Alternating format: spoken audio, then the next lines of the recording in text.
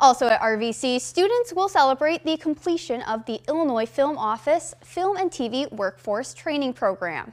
Our Nikel Delgado was at RVC today. Nikel, what'd you learn?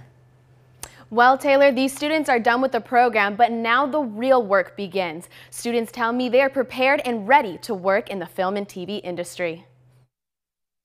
Just like mind-blowing for me. I never in a million years thought I would be doing something like this. Saturday, Kaylee Carruthers was one of 15 students that completed the first Illinois Film Office IFO Film, TV, and Workforce Training Program at Rock Valley College. Kaylee tells me it has been her dream since she was a kid to be in the film and TV industry. I always loved to write scripts. I've always loved to tell stories ever since I was a kid. When she heard about the free training program, she jumped on it without hesitation. It's a 4-week training program preparing individuals for entry-level work in the motion picture industry. It was a pretty short program, but it was intensive. Like, we were doing things the entire time. We actually got to set the camera up and then do the lighting and actually do it rather than sit and talk about it. Academic chair of Rock Valley College Mass Communication Program, Jerry Labai, says producers need to know who is ready to go and work. This program does just that with training and experience with real professionals in the industry. It was set training, what you do on a set, what these spaces are like, but it was also like, how do you get your word out there? How do you make your resume?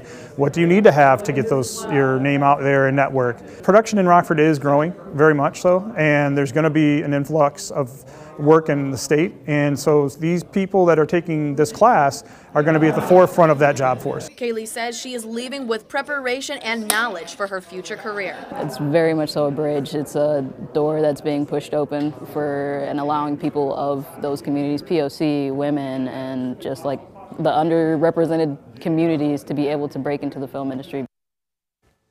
If you have an interest in the film and TV workforce, applications will be taken the whole month of February. You can find out how to apply at mystateline.com. Taylor?